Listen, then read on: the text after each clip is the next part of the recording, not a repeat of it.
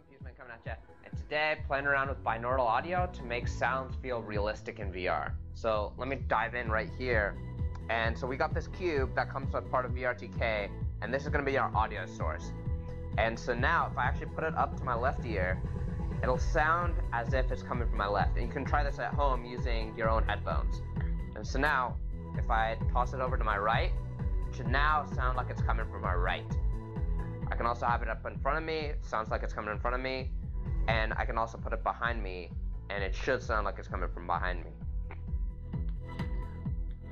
So, binaural audio is really amazing for making scenes feel realistic, so let's learn how to build it into our own Unity scenes.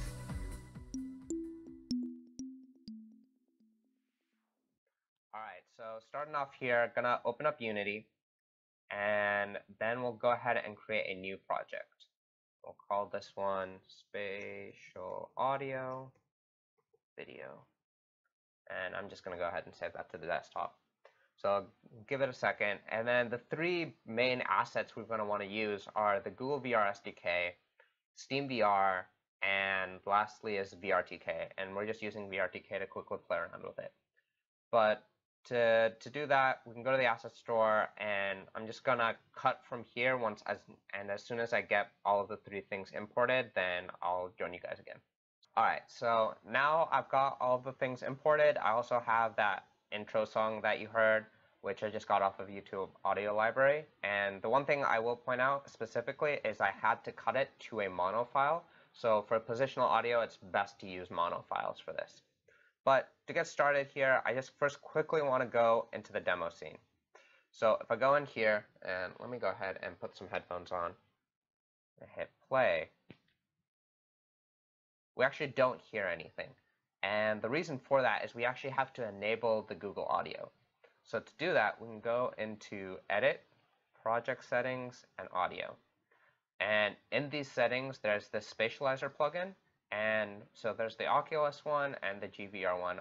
In this video, we're just going to go over the GVR one, but know that the Oculus one exists. I personally think the Google one is better, and it's a lot more optimized because it's supposed to run on Cardboard, but it's just so powerful and definitely something to keep in mind. So got to set that here, and if you have any other settings you want, you can definitely go ahead and use them, but for now, this is more than enough. So now if we hit play, we now hear it, and I'm actually going to disable the maximize on play so that we can also see the scene view. But we can now see it. It's all based on where the camera is and where this cube is. And so if I click on the cube, we'll see that there's a GVR audio source, and this is what's controlling the location of where the audio is coming from.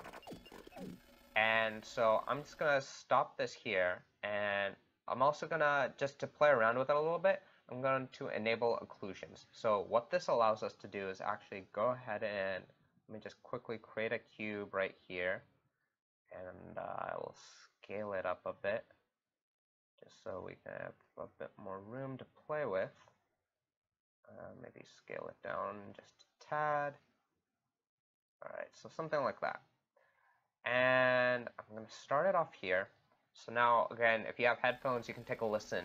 But basically what will end up happening is I can cover it, and now it sounds as if it's coming from behind the wall.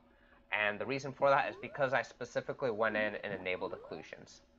And so we can definitely use that for our audio sources and just in general, and it's just super powerful to use.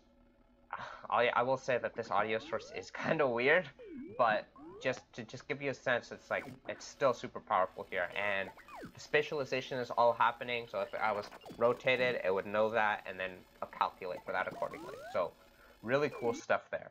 And it's not any magic. So all that's happening is if we click on this guy, we have the audio source here, so super similar to a normal audio source. You actually don't need the normal audio source.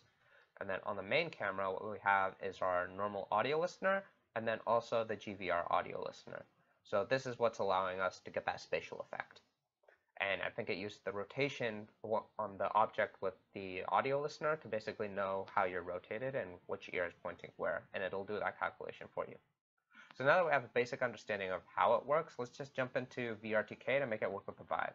So I'm just going to go into an example scene here, let's go to the basic object grabbing one, and we will not save the demo. We don't need to. And I'm just going to go ahead, click on U, and let's just set it up real fast. So what we need is a audio source, the GVR audio source, and then we also want our audio clip. So I'm just going to go ahead.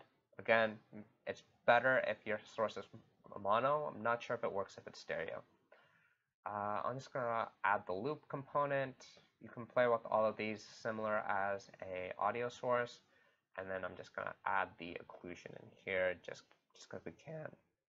And so now that the cubes here are already automatically grabbable, the only other thing we need to do is just go to the head.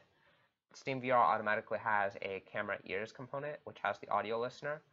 And it has SteamVR ears, but that's not what we want. We actually want the audio listener.